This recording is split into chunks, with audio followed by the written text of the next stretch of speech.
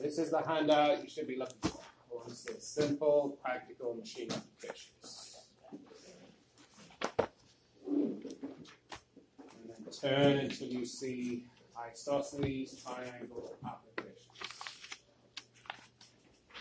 So an isosceles triangle has two sides that are equal, two angles that are equal.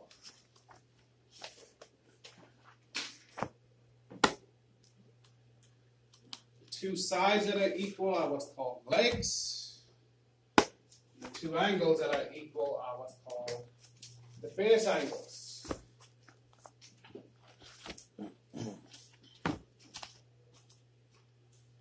So here and here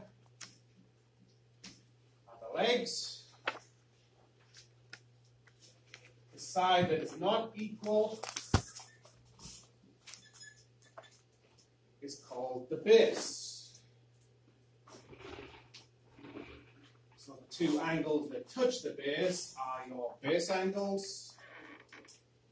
And that leaves you one angle at the top. And we call that the vertex angle.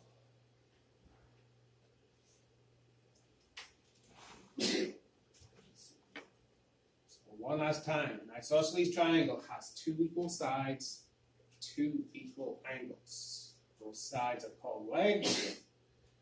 Two equal angles are called the base angles. And the third angle is called the vertex angle. You have to understand those terms for the geometric principle. So highlight this in your packet.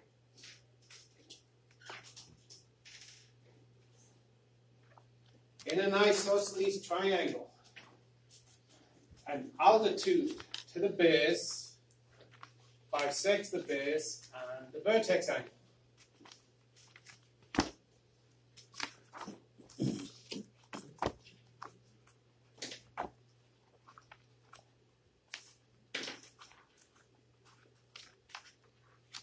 So really what it's telling you in plain English, draw a line from the vertex angle to the base.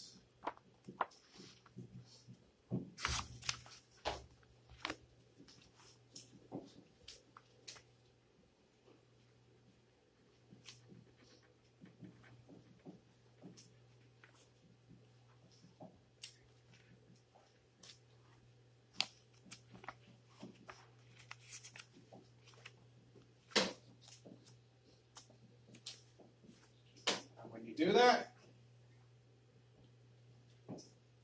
it cuts the isosceles triangle in half and gives you two equal right angle triangles.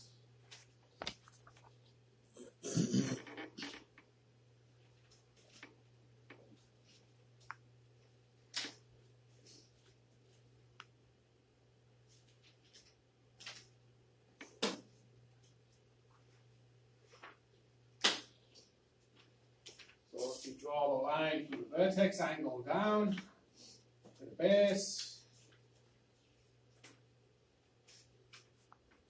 That cuts it in half and creates two right angle triangles, both exactly the same. So once you've worked one out, you've got the answer for the other side too.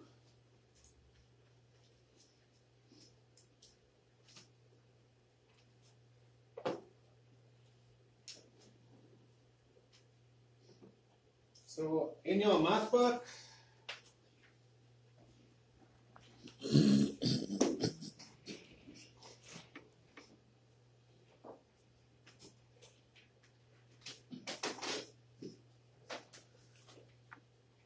you turn to page